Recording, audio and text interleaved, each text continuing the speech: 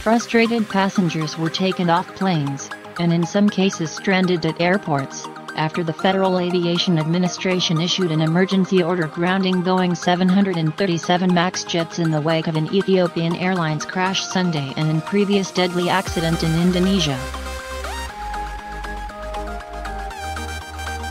President Donald Trump announced the order on Wednesday, and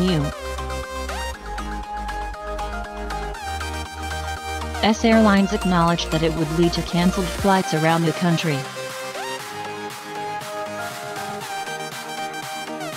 One woman, Amber H., 22, who didn't feel comfortable giving her full last name, told NBC News that her Southwest Airlines flight to Orlando, Florida, was headed to the runway at Reagan National Airport in Washington, D.C.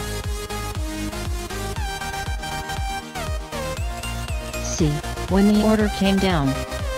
The pilot already had explained that we were on one of the Boeing 737 MAX 8 planes but that he was confident in his ability to fly it, she said.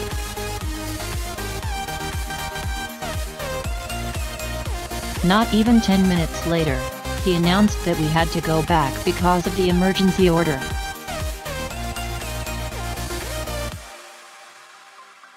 Amber said she expected to miss a few days of work because she wasn't able to book a direct flight to Orlando until Saturday.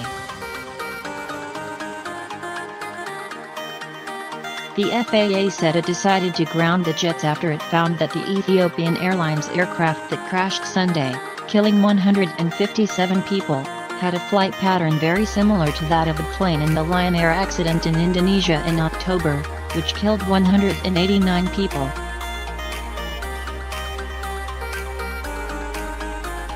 Southwest Airlines has the most flights with the Boeing MAX series aircraft in the United States, about 150 flights per day, out of the airline's total of about 4,100 flights daily.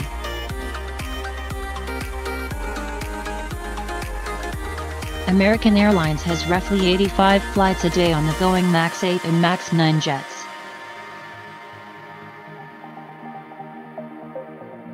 United Airlines has about 40 such flights. Another passenger in Washington, D.C.,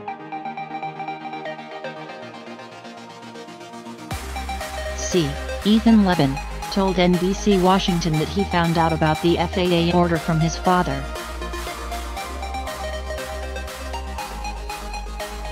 My dad called me, and he told me that all of the 737s were being grounded by Trump, so we didn't get an announcement till, like, 10 minutes later after that call, Levin said.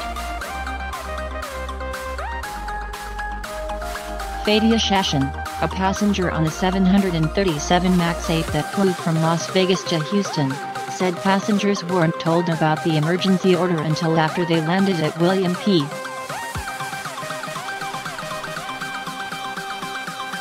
Hobby Airport. It's terrifying, Shashan told NBC affiliate KPRC of Houston.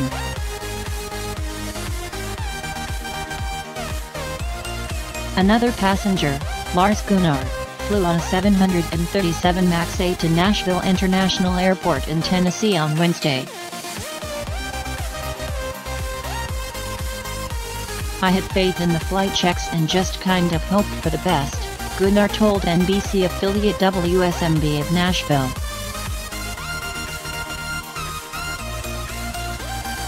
He said that as he was in the air, he could only hope that it was quick if anything happened. Tim Pettit didn't even know he had been on an affected flight until his family filled him in upon his arrival Wednesday at Tampa International Airport in Florida.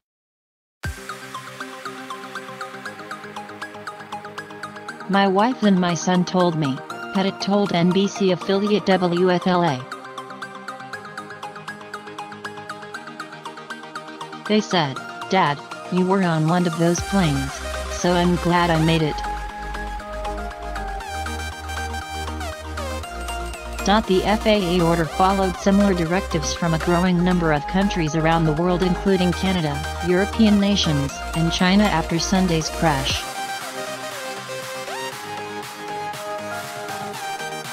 Boeing co-said it supported the order and had recommended that the FAA ground its entire global fleet of 371 MAX 8 and MAX 9 jets.